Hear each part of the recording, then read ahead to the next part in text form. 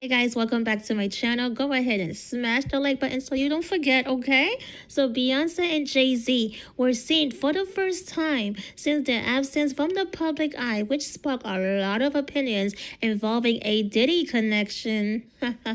Jay-Z and Beyonce were joined by daughter Blue Ivy on a joyride through the Hamptons, New York. They were saying that both Beyonce and Jay-Z are laying low amid their disgraced pal Diddy's sexual abuse scandal, according to page 6. Beyonce had seemingly disappeared after releasing her new album, Cowboy Carter, this past March, and she has not attended a red carpet event since the iHeartRadio Music Awards on April 1st. So they are hiding. Now they want to be seen at the Hamptons. Why? I don't know. But believe me, they are scared. They are behind the scenes, pulling strings, whatever they can do, because Diddy is not going to go down by himself. No, he will not. They are holding meetings. They are using every resources that they can, because I'm telling you, it's going to be so bad when people see these people for who they really are. Let me tell you, Jay-Z performed at the Tony Awards with Alicia Keys, right? A week and a half ago. And guess what? It was not even live. It was pre-taped. And it was done in a deceitful way. You see, Alicia Keys was live. She was there at first, right? The first part of it, she was there. And then she left the stage. That's where the deceit comes in. So it seemed like she left the stage to go outside and perform with Jay-Z, but that's not true.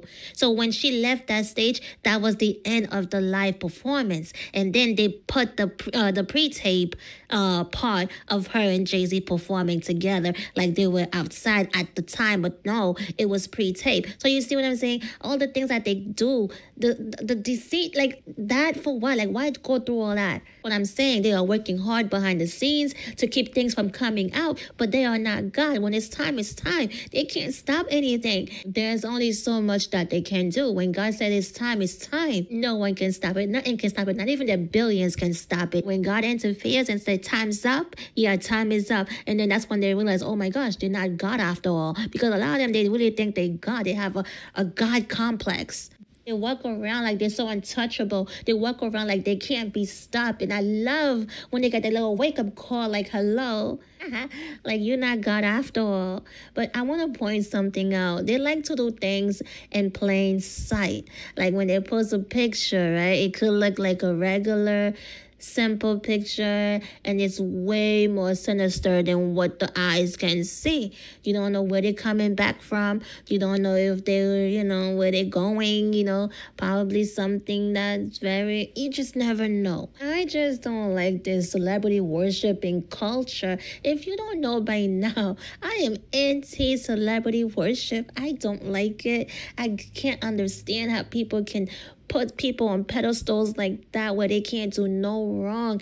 I mean, worshiping these people like they're not human just like us. These fans will treat these celebrities better than somebody in their family. They will freaking defend these celebrities quicker than they would defend someone in their family. They would spend their last dollar on a billionaire who don't even need it than to give it to someone like in the family that's probably struggling. It's just crazy to me. So yeah, Jay-Z and Beyonce, something is definitely going on with them.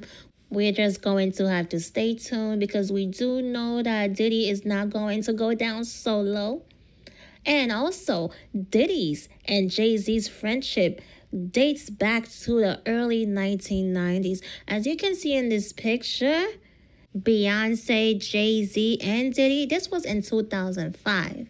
And they've been hanging out way before that. So, yeah.